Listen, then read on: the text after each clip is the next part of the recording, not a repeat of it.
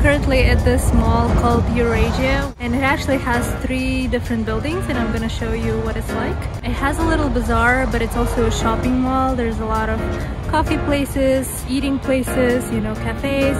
So let's go and take a look.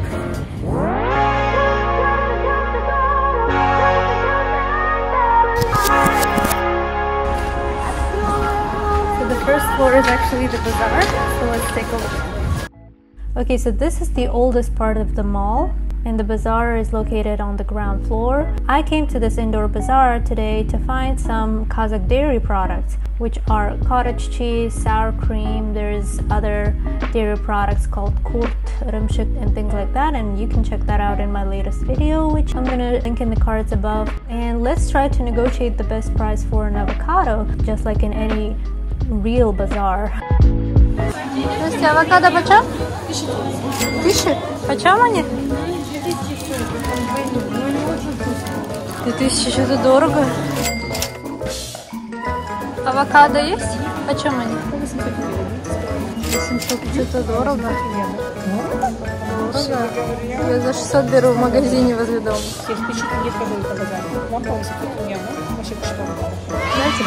They're really not that available in this country, and they're usually on an expensive side. Let's go check out the meat section. This side of the mall is called Eurasia 1, and it opened back in 1998, just the year after the city became the capital of the country. And since there weren't any big shopping malls back then, Eurasia became the first one in the city. How's the почем?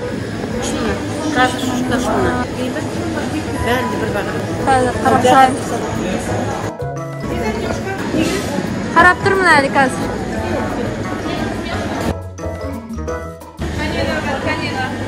Okay, I gotta hurry because you cannot pass by these aisles unnoticed.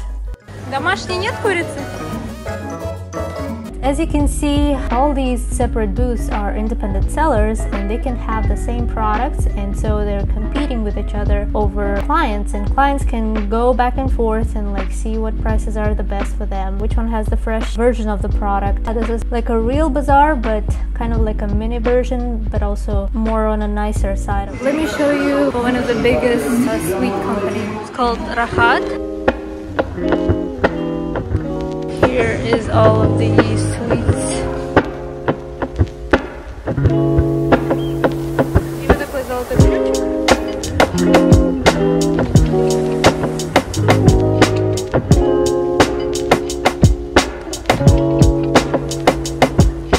As the popularity of the mall grew and people's shopping habits changed, Eurasia 2 was opened in 2004, right next to the older building. And the newest part, Eurasia 3, opened in 2016.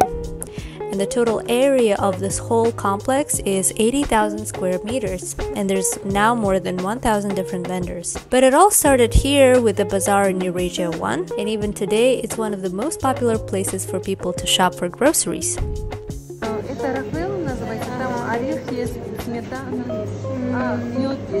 At any bazaar you can negotiate prices, and in some countries that's even a must, or else the seller would be very upset. This mall is a bit mix of everything. It's kind of a premium bazaar, but it doesn't really serve that high of a quality as you would see in other modern malls, because we have like much nicer shopping malls and much more modern and advanced supermarkets where you can buy anything you want and you can never negotiate there. But this place ironically is very expensive. It's just back in the old days it was the only and the most popular place for shopping. I came here a lot as a kid. People would come here to buy anything from groceries to electric appliances to even fur coats.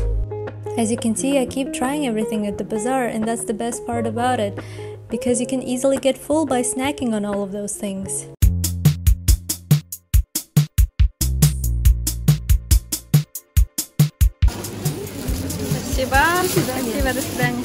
Okay, so we are done for this little bazaar. I got some Kazakh dishes. I'm gonna do a separate video tasting them. Let's see what else is in the mall.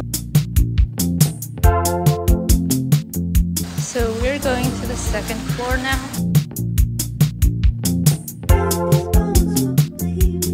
I'm gonna just walk around for a little bit and then come back check for some coffee and some croissants.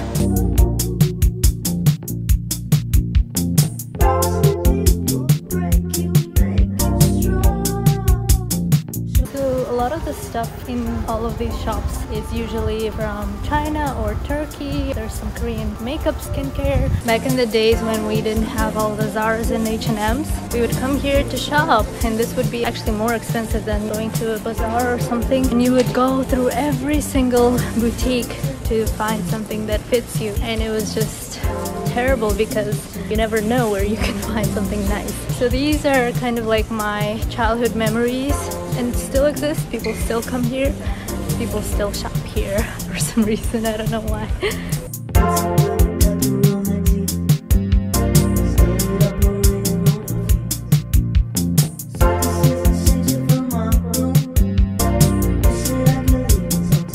So that's it for Eurasia 1. We're gonna go to the second one, which is a newer one. So let's check it out. Eurasia 2 started as construction materials market, but now you can find anything from clothing boutiques to home goods to even the biggest jewelry gallery in the city. Today, this entire mall is the most popular one in the older part of the city, which locals call as the right bank of the city, and it's actually the most dense residential area, which brings a lot of customers to the mall. I guess the next milestone for this mall would be to bring in the biggest chain retailers like Zara and etc. But overall, I think this is a nice mix of everything. You can find anything you're looking for here for a different budget, but also it shows history and the way shopping habits evolve, and in general the history of the city, the history of people in it, and I think it has more value as a historical place in addition to it being a shopping center. So I think this mall would always be unique. Just for that reason, for anyone visiting Astana, I would recommend coming here, seeing the bazaar, seeing all these older parts, and then going to the newer part and enjoying everything you would enjoy in most Western and developed countries. You'll find elements from the Soviet past, some traditional elements, but also the modern part of the city. So I think that's a nice place to explore all these different dimensions, and you'll find something that you like about this place.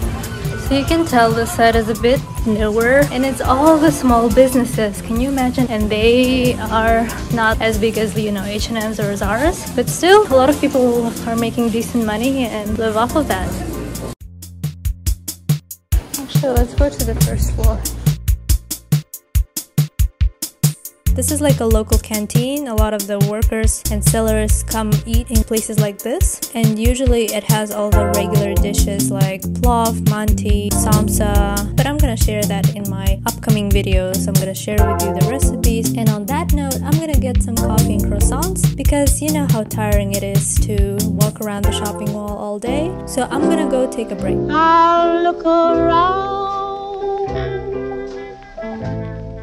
until I found. So I got some croissants and coffee from here. Just gonna sit down. Who laughs like you?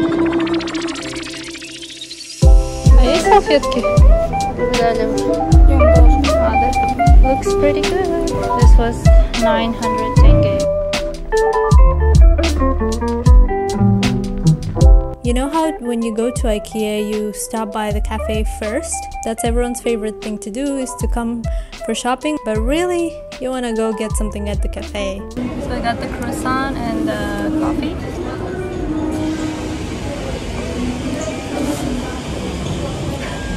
Not the best coffee in my life, but this whole thing is like $3.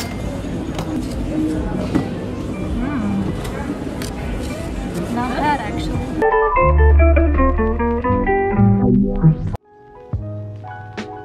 This is Eurasia 3.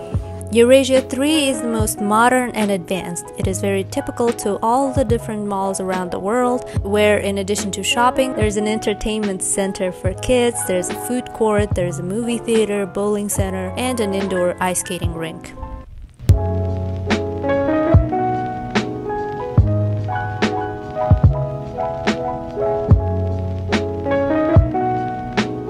This is it for today. I just got out from the other side, actually, from the Eurasia 3. I'm going to show you in a second. I just showed you 3 parts of this whole mall. It had a little bazaar and it had some modern parts. I hope you liked it, and if you did, please comment down below. I'm gonna go to another one which is a more authentic one. This is more like modernized, so I'll show you another one. And yeah, see you next time. Bye bye.